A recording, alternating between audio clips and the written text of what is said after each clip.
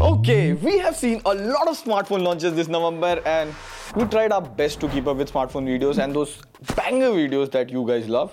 But this video is slightly grander because the conclusion of this video will make more sense when you buy a smartphone in 2026.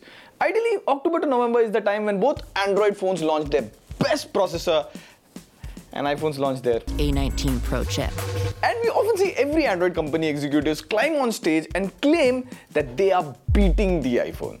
I mean, this benchmark, that benchmark. And last year, we saw a different story. Android phones did get better than the iPhone. So what is the answer in 2025 or going forward in 2026? Are Android phones really what they promise at launch events?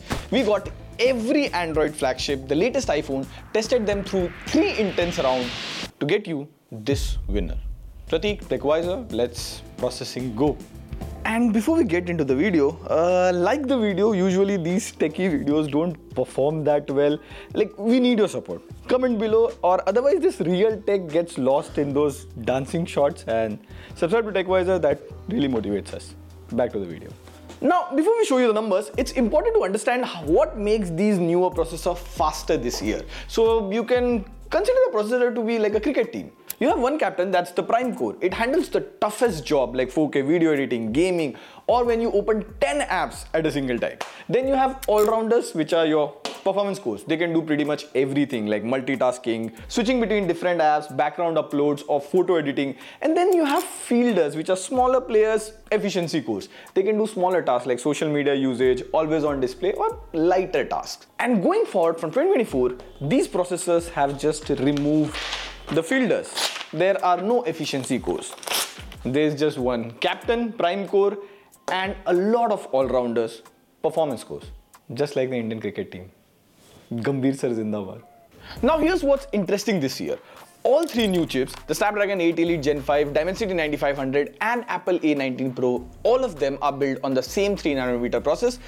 That means the player or transistors are smaller, so you can fit more of them, they use less energy and they heat up less. And just like in a match, how every team has a slightly different team formation, in processors also, each chip maker has built a slightly different team structure.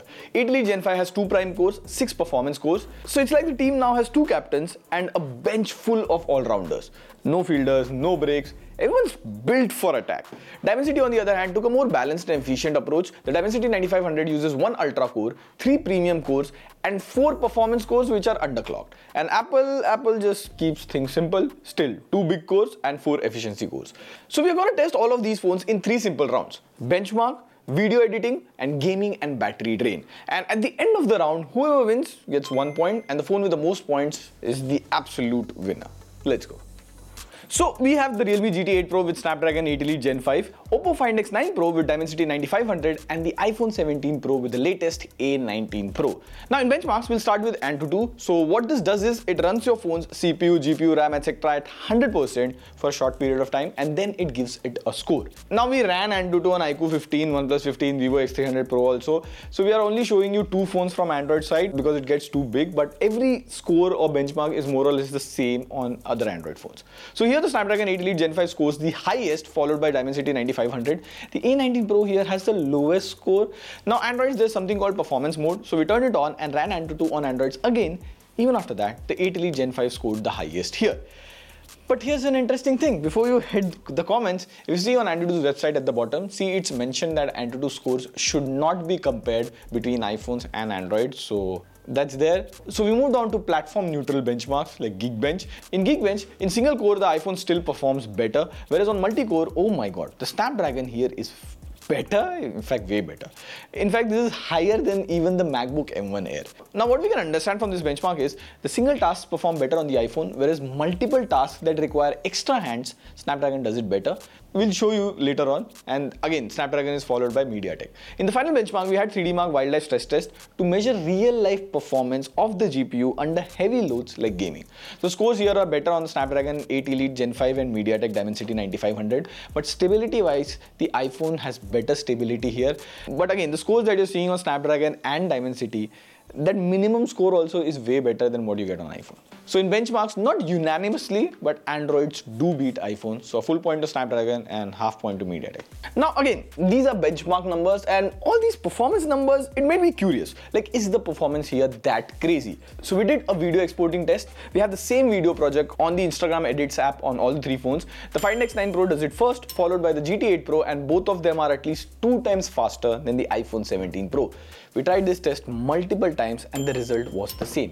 Now this is shocking because for ages we have seen Instagram, Snapchat being more optimized for the iPhone. So this comes surprising, but it is fairly logical. Android processors have more cores, so in tasks like video rendering, it will perform better.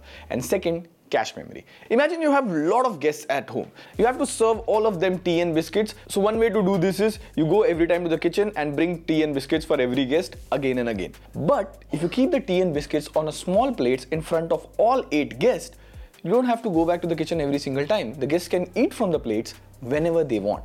So these guests are your cores and plates are cache memory. On Android, you get dedicated and larger cache memory for every core. In the iPhone, you get a shared cache, like a bigger tray of chai and biscuits for all the guests. So for tasks that require a lot of performance for a short period of time, these Android processors will perform better than the iPhone. Now so far, it's been a one-sided defeat for the iPhone, but we've heard gaming is better on the iPhone. Like, hey, all gamers play BGMI on the iPhone. Well, that brings us to the gaming test. So we played 2 games here. First, we started with the all-new Red Dead Redemption. So we played it on all the 3 phones for 35 minutes each. In RDR, on the iPhone and the GT8 Pro, you get the option to switch between graphic modes. We kept it on the performance option. Surprisingly, on the Find X9 Pro, you don't get that option. And we have seen this multiple times. Dimensity phones lag slightly behind in terms of game support or FPS for the newer games. Now, out of the 3 phones, the gameplay on the GT8 Pro was the best. Like, the graphics looked the best. And we were getting about 42 FPS, and after half an hour of gameplay, the temperature was about 38 degrees. Now on the iPhone 17 Pro, the graphics looked meh, but the gameplay was smooth.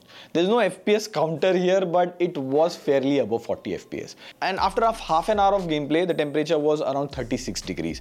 Now on the Find X9 Pro, the graphics look good, but we were getting about 30 FPS, so everything appeared to be a bit choppy. Again, coming to the point, Dimensity processors in terms of newer games have very poor support. Now at the end of our gameplay, the temperature on the Find X9 Pro was around 34 degrees. Now RDR is a very new game, so we wanted something tried and tested but heavy. So next we played Wuthering Waves. We kept the settings to high on all the phones. Even here the GT8 Pro performed the best, and we even turned on hyper frame rate, hyper HDR, basically everything at high. The game graphics looked really sharp, plus with the hyper frame rate we were getting 120 FPS. Now again, after half an hour of gameplay, surprisingly the temperature was just 34.2 degrees. This is absolutely insane. And it's not just the GT8 Pro, even the iPhone 17 Pro also surprised us. The gameplay was smoother and the temperature was just 31.6 degrees. Last year we did a similar video. In that, the iPhone 16 Pro Max touched about 41.2 degrees. So this is some massive improvements. And as Tim Cook said to the media, liquid cooling is working pretty well on the iPhone 17 Pro. Glad that they realized after 17th generation that you need cooling in a smartphone because processors do run at high temperature. And speaking of high temperatures, that brings me to the Find X9 Pro. It can play the same game at the highest setting at 60 FPS, no issues in the gameplay, but the temperature was around 43.1 degrees. That's high. Also, newer trend that we have seen in Snapdragon phones is you can download Game Hub and in fact play Windows PC game. The 8 Elite Gen 5 can easily handle PC level games at 720p. So gaming on Snapdragon is getting next level. And it's not just about the GT8 Pro. We saw similar performance on OnePlus 15 and iQOO 15, which has the same Snapdragon 8 Elite Gen 5. So we are speaking more on processor perspective. So if you're looking for gaming, 8 Elite Gen 5 is the thing to go. Snapdragon gets 1 full point, iPhone gets half a point.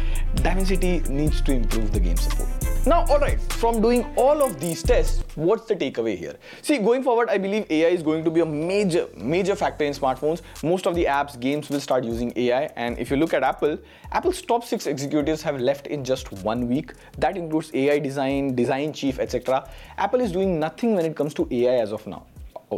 Apple Intelligence. Apple's chip design head is rumored to leave. Tim Cook is rumored to retire from being CEO. So 2026 is going to be a very shaky year for Apple. So overall, considering the whole AI race, Android smartphones in 2025 are ahead of Apple. In fact, Snapdragon is the winner here, followed by Dimensity, and the margin between both of them is 19-20 ka farak. iPhone 17 Pro, even though it came last, it has improved compared to the last 2 iPhones, but the iPhone had this whole Giga-Chad image that is not anymore true. Android flagships are winning, and I'm not asking you to buy any of these phones, like all of them. You look at review videos and then make a call. But this shiny iPhone being the best, that has to go. If you are someone who is an iPhone user or looking to buy an iPhone, show them this video or give the crux of this video and ask them what is the exact reason they're using an iPhone. And now with newer flagships launched, would they switch to the brighter side? Let us know the answers in the comment below. This is signing off. See you in the next video. Pew pew pew.